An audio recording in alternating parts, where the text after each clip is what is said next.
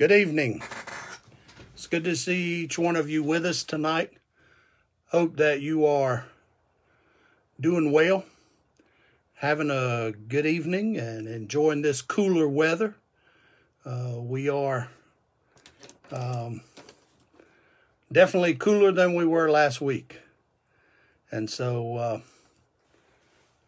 hope that all of you will stay well. A couple of things I want to ask you to do is help me to pray for several of our people that are under the weather, and we want to remember them. Tracy Baird is not feeling well, so please remember her, and for God to minister healing in her body. And also Geneva Edwards, and Susan Windsor, and also remember Denisa. She's not feeling well tonight, and so I'll be trying to do this myself. But it's good to see all of you with us, and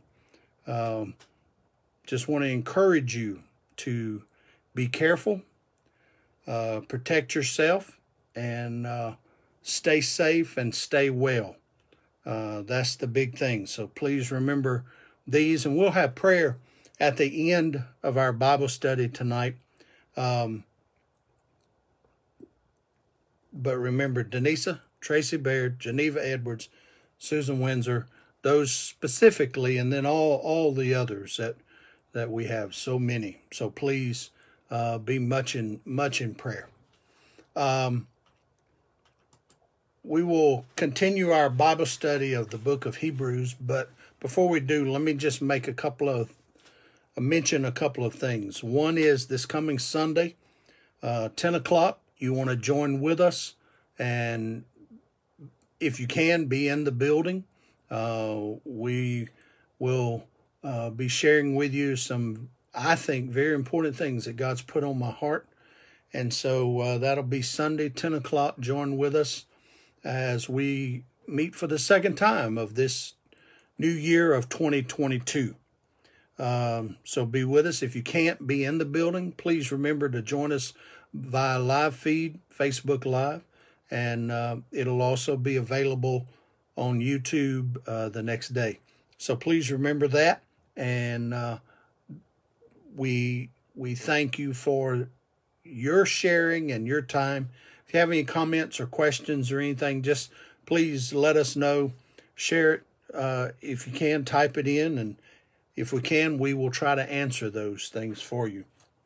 We're in the book of Hebrews, and I'm actually upstairs in my study, so it probably looks a little bit different tonight. This is where I spend a whole lot of time just doing work and studying and working on church stuff and things. And so please be much in prayer for God to lead us through this year, for his will to be accomplished in our hearts and in our lives.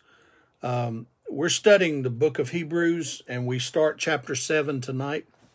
And so if you have your Bible, we're going to read from chapter 7, beginning verse 1, and as is our practice through this study, we'll read a few verses and talk about it, and then read a few more and make some ending comments. I love the book of Hebrews. It's a powerful book about the reality of Jesus Christ and why he is superior to everything that has come before him. And that's exactly what the writer has been sharing over these first 6 chapters, that he is superior to the priest. He's superior to those things, those that have gone before him. He is greater than Aaron and all in the priesthood. He is of the order of Melchizedek. We looked at that already. We're going to look at that again tonight because it's in chapter 7. And so chapter 7, beginning verse 1. For this Melchizedek, king of Salem, priest of the Most High God, who met Abraham returning from the slaughter of the kings and blessed him, to whom also Abraham gave a tenth part of all, first being translated King of Righteousness, and then also King of Salem, meaning King of Peace. So notice what he says. He says he's of the order of Melchizedek.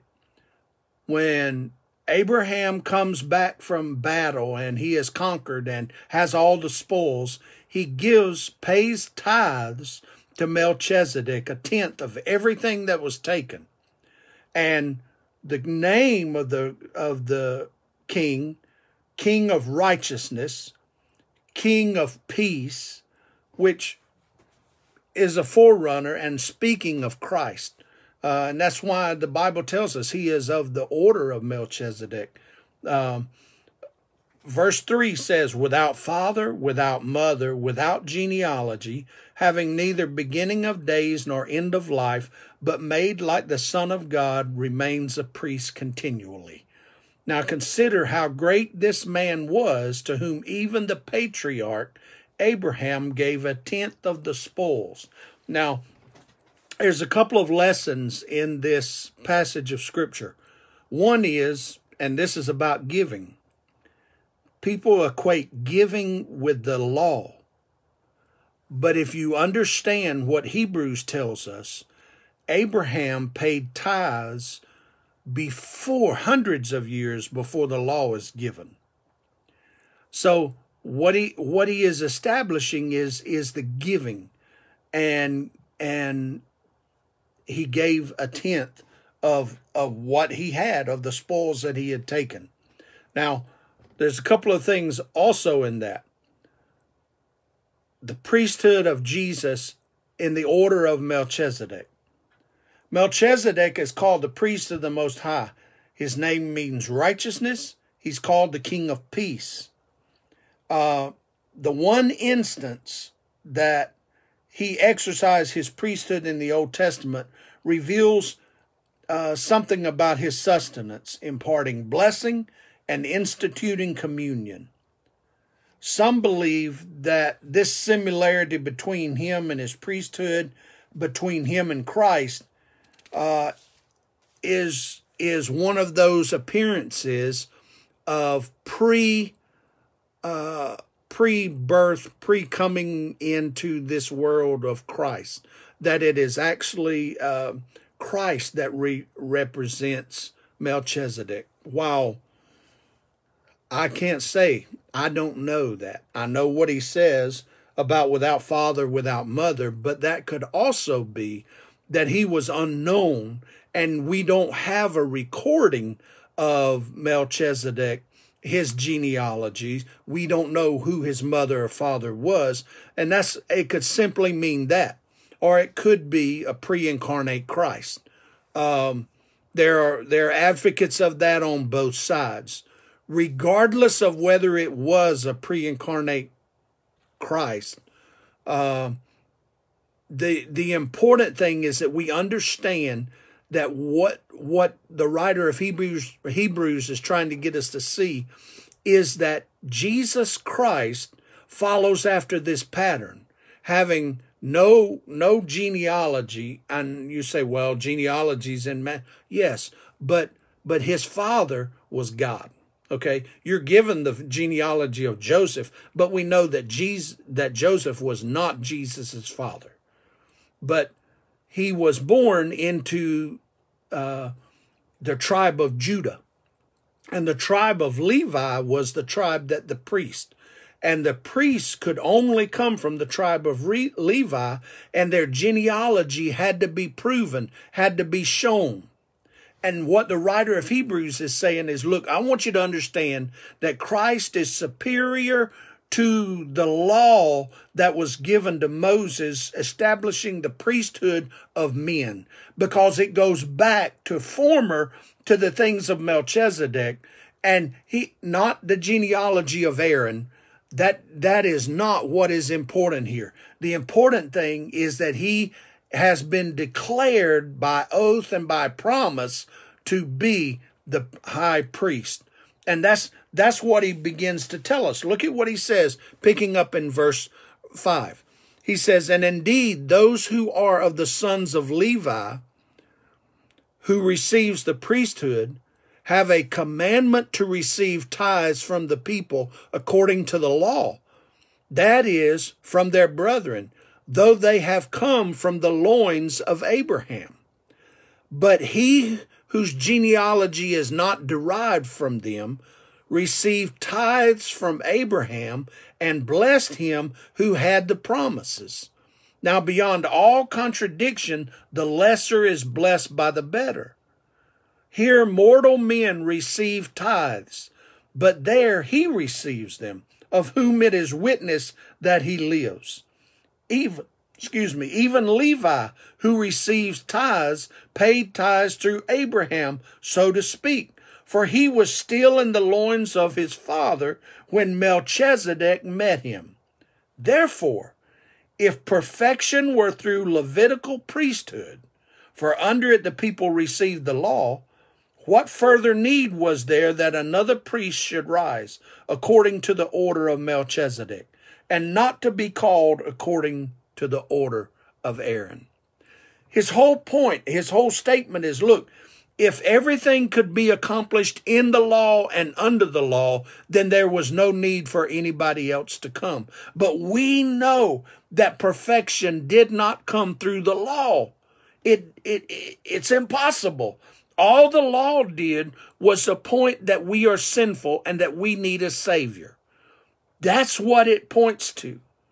And so the argument that he is giving about the high priest of Jesus Christ is that he is of the order that transcends, that was before the law was ever given.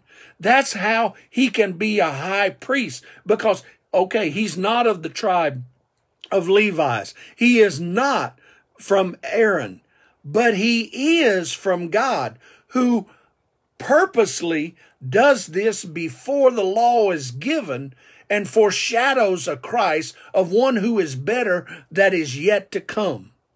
And so now the argument is, look, I want you to understand that when Abraham paid tithes, it was symbolic of all of his descendants paying tithes. That's what he said. He said he was still in the loins of his father Abraham. He hadn't been born yet. That is why, you see, when people commit murder, you have to understand that, especially if you murder a young person, you're not just murdering that person. You are murdering the descendants of that person who never had the ability to be born. It's a grave thing how precious life is. And that's what the Bible's trying to get us to see and understand, is that life is a precious commodity. And that it's not just, okay, I'm an island to myself and I can do whatever I want. I affect generations. I affect generations that follow me. I believe that blessings and curses can be handed down to generation. And the Bible says that the sins of the father are to the second and third generation, but the blessings of the righteous are to 1,000 generations. What he's saying is, I believe I have received and reaped blessings because of my parents, because of Denise's parents, because of their sacrifice, because of what they did for the Lord. I believe that blessing was in me. Now, you say, well, I'm the first one in my family that gave their heart and life to Jesus. Praise God, because now you have an opportunity to break the curse and to send forth the blessing to the generations that follow you. That's why I tell people the greatest gift we can give our children is not money and things and possessions or worldly possessions. It is to know Jesus Christ. That's the greatest blessing, because that transcends this life and gives us something that goes far beyond this moment. Most important thing, perfection didn't come under the law, verse 11. It didn't come under the Levitical priesthood. What further need was there for another priest should rise according to the order? He says, look, if perfection came under the law and through the priesthood, then we don't need another priest. But we know that's not true. And he goes on to talk about why. For the priesthood being changed, verse 12, for the priesthood being changed of necessity, there is also a change of the law. For he whom these things are spoken belonged to another tribe, from which no man has officiated at the altar. For it is evident that our Lord arose from Judah, of which tribe Moses spoke nothing concerning priesthood. And yet it is far more evident if in the likeness of Melchizedek there arises another priest, who has come not according to the law of a fleshly commandment, but according to the power of an endless life. Ooh. Now, that's powerful. The power of you see, that's the reason that we needed a new order of priests. Verse 17, for he testifies, you are a priest forever according to the order of Melchizedek. Now that's a quote from Psalm 104 or 110 verse 4. That's a quote, and he quotes it again in a little more detail. The writer is trying to get us to see the superiority of Christ's priesthood to the priesthood of the Levites. That the Levi priesthood failed to perfect anything. The right of the priesthood of the Son was vested in his own personality. He had an endless life. And this implies the absolute perfection of his nature. What he's saying is, look, Levi's, the priesthood of the Levites, you know what? They couldn't perfect anything. They couldn't even perfect themselves. And they died. It passed on to the next generation and the next generation. But now we have a high priest that has endless life and has absolute perfection of life. The continuation of this person. The superiority of the priesthood of the Son consists in that through him a better hope was given to men, through which they might draw nigh to God, and so ultimately realize perfection. Now, the Bible tells us that we're supposed to pursue it. We're supposed to move on to perfection for the mark of the prize of the high calling of Jesus Christ. I know, and you know, you're not perfect. I'm not perfect. None of us are perfect. But Jesus Christ is perfect, and he's perfect in me. That's the whole thing. It's that grace. It's that mercy. And it's only able or ability is because of the life that Jesus lived and has now been applied to my life. That's something the Levitical priesthood could not do. Look at what he goes on to say in verse 18. For on the one hand, there is an annulling of the former commandment because of its weakness and unprofitableness. For the law made nothing perfect. On the other hand, there is the bringing in of a better hope, through which we draw near to God. And inasmuch as he is not made perfect or not made priest without an oath, for if they had become priests without an oath, but he with an oath by him who said to him, the Lord has sworn and will not relent. You are a priest forever according to the order of Melchizedek. That cannot be said about any Levitical high priest or any priest. He was not able to be the priest forever. By so much more, verse 22, Jesus has become a surety of a better covenant. You know what a surety is? It's a promissory note. It's a guarantee that what God, you see, that's what the Holy Spirit is. That's what the Bible tells us. The Holy Spirit was given to us as a security note, a deposit that what God has promised will come to pass. He's not just using endless words and not just saying words to hear himself talk.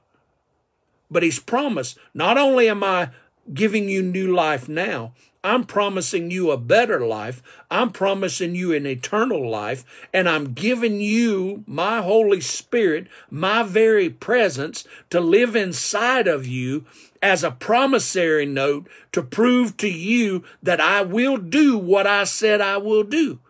And that's found for us in Ephesians. That's what Paul, writing to the Ephesians, told us, that he has been given to us, guaranteeing what we have been promised will come to pass.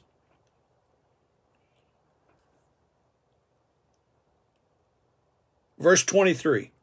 Also, there were many priests because they were prevented by death from continuing. What we've said, no one could be the priest forever. They died, the next guy stepped up. The next guy stepped up. You got older, you couldn't do it, the next guy stepped up. But he, because he continues forever, has an unchangeable priesthood. I want you to think about that. If you don't get anything else that I've shared with you tonight, I want you to center in on verse 24. He continues forever.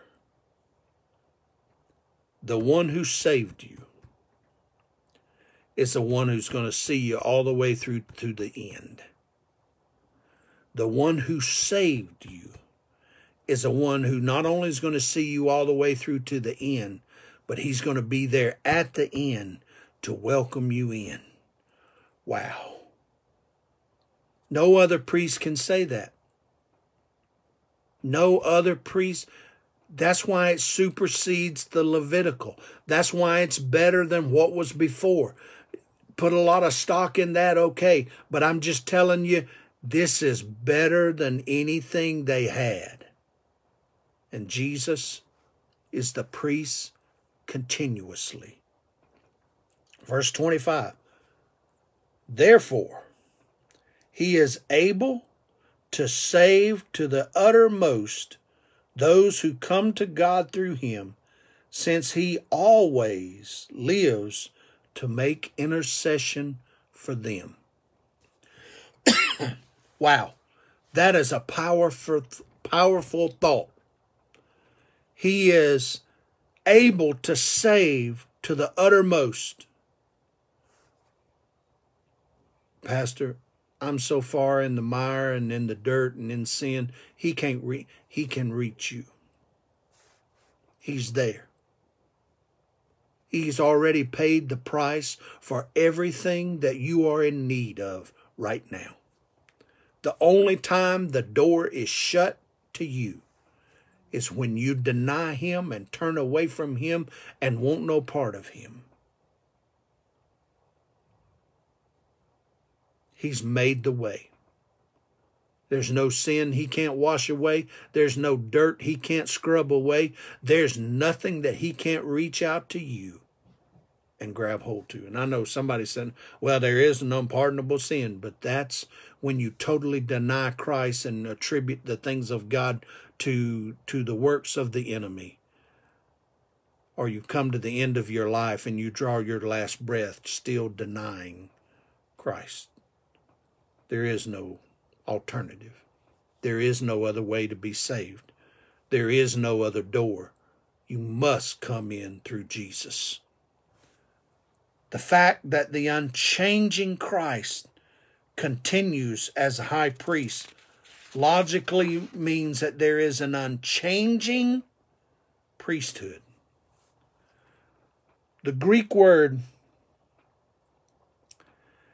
that is translated unchangeable carries the idea of valid, unalterable.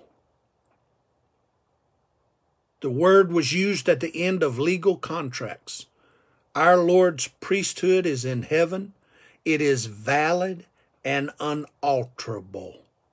In other words, nobody's going to replace him. Nobody's going to supersede him. Nobody's going to undercut him. No, he is high priest. He was high priest. He will be high priest. There is no other. Thank you, Jesus.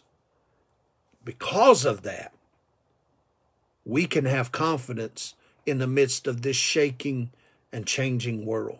That's why the Bible tells us that we can come before his throne with boldness. And that boldness doesn't mean haughty or lifted up or full of ourselves. It means we can come in full confidence that our high priest knows who we are, knows how to minister to us, hears our cry, and not only hears, but wants to reach out and minister and to touch our hearts and our lives.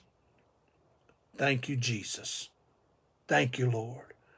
Look at what he says in verses 26 through 28.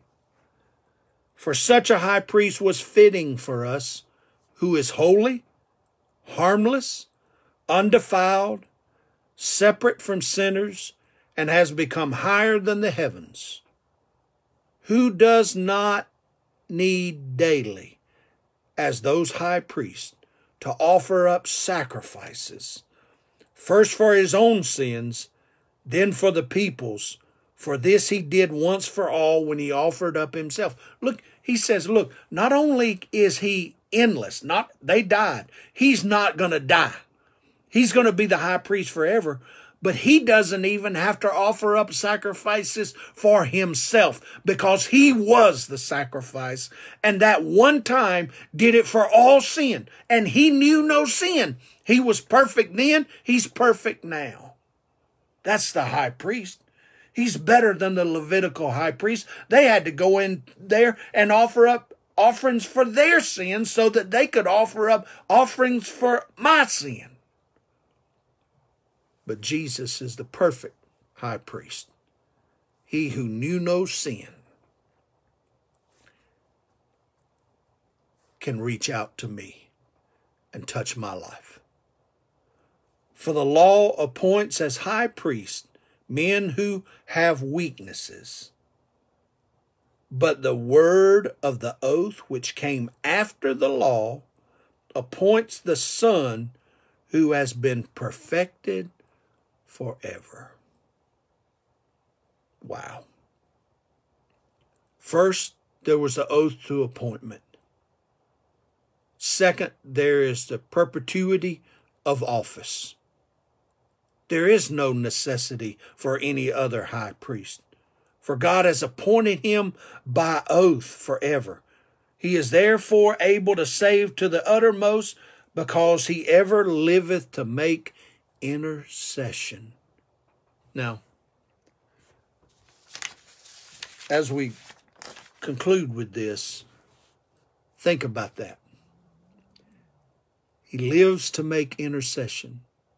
You know what that means? He's interceding for me, for you. He knows what we need before we even ask. That's how great our high priest is. That's how wonderful our high priest is.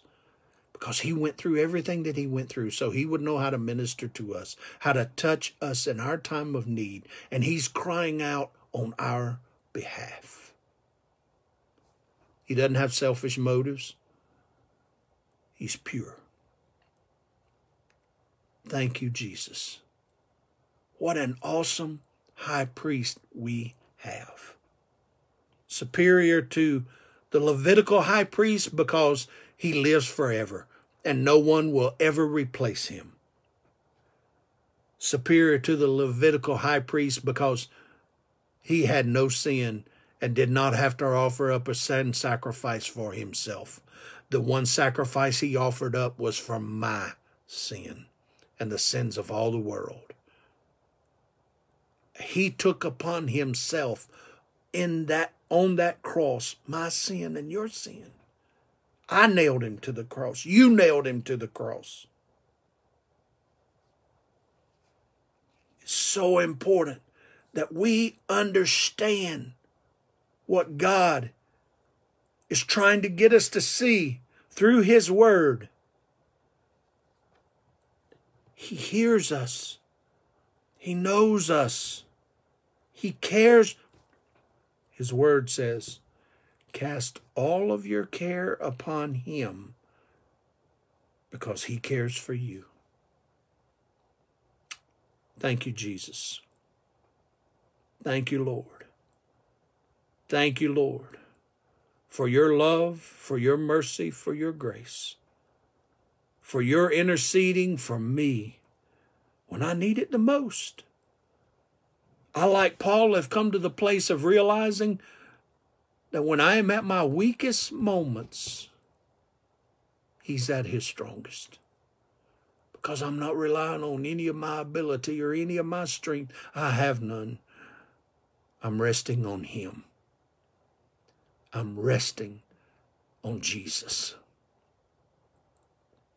Thank you, Lord. He is our high priest. Let's pray. Father,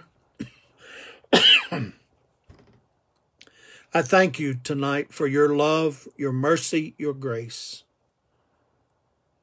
I thank you for being our high priest. I thank you that you are far superior to the Levitical high priest. I thank you that you have no end. I thank you that you offered yourself as a sin sacrifice for me, for us, that we might come to know a saving grace and become your children. Thank you, Lord. Thank you that you intercede for us. You cry out for our behalf. God, I pray that you would move and minister in each one of us tonight. Lord, you know every need. And I pray, Lord, that the Holy Spirit would minister to each one, those that are with us right now, those that will watch it later. Lord, I pray that you'll speak to them through your word, through your Spirit. And God, I lift up those who have special requests tonight, not just the ones we know of, but all their needs. I lift them up to you. We pray a special prayer for Tracy. We pray, God, that you'd minister to her. We're believing you to touch her body and bring healing. We're believing you to put your hand about her, give her traveling mercies, and Lord, that you would just keep her safe at this time. And that, Lord, you would be that strong tower she's in need of right now. Minister your healing touch to her, and we believe you to do it. Lord, I pray for Geneva that you would minister to her, touch her, bring healing in her lungs. I pray, Lord, that everything be cleared, that you would just give her your peace, the comfort of your Spirit. Lord, that you would minister mightily into her. And I'm believing you to raise her up and minister complete and total healing. Father, we thank you. Pray for Susan that you would minister to her and continue to touch her eyes as she goes to more doctors. I pray, God, that you would bring healing in her body. Open the minds and the hearts of those that are ministering to her through the doctors and nurses. And God, I pray that you would just minister healing in her body. And I pray for Denisa. I pray, God, that you would touch her and bring healing in her. Lord, we're believing you to touch her in might and in power. May she just sense your awesome presence. And Lord, you would just give her your peace and the comfort of your Spirit. And Father, I thank you for the way you're moving right now and the healing touch that you're giving. For by your stripes she is made whole. They're all made whole. And we thank you for it all. Father, have your way. We give you praise. We give you glory. We give you honor. Be with us. watch over us through the remainder of this week. And Lord, we give you praise in Jesus' holy name. Amen. Amen. I just want to thank you for joining with us tonight. And I want to remind you that Sunday, 10 o'clock, shouldn't have any problems. I know they're calling for a little more snow Thursday night, Friday morning. I don't think it's going to be much. I wish it would. That's just honest. I know some of you don't want it. That fallen Monday was beautiful. I just wish it had been colder earlier so some of it would have stayed around a little while. But it was beautiful while it fell. But please remember, Sunday, be with us. Also, the 15th, Man Up. Phil's inviting all the men to join with us in our building, 9 o'clock on the 15th. Don't forget Man Up. And we got some information coming to you about Unashamed. We'll be sharing that on Sunday. So please remember all of those things. Continue to support the church. Continue to be much in prayer. As you can, give as the Lord leads you to give. And I'm going to throw this in there. You have to understand, read Hebrews 7 and understand tithes were paid before the law was given. So it's not a legalistic thing about tithes. It was done before the law was ever even given. So continue to give, continue to bless as you can. Go to infusionchurchnc.com. Go to our giving page. You can give through Easy Tithe. You can give through text giving, or you can mail it in to Infusion Church, P.O. Box 14281, Archdale, North Carolina 27263. Thank you for joining with us. We look forward to your being with us this weekend. May God bless you and keep you, and may you know how blessed you are to have a high priest who can never die. He will always be high priest. Lord bless you. We'll see you this weekend.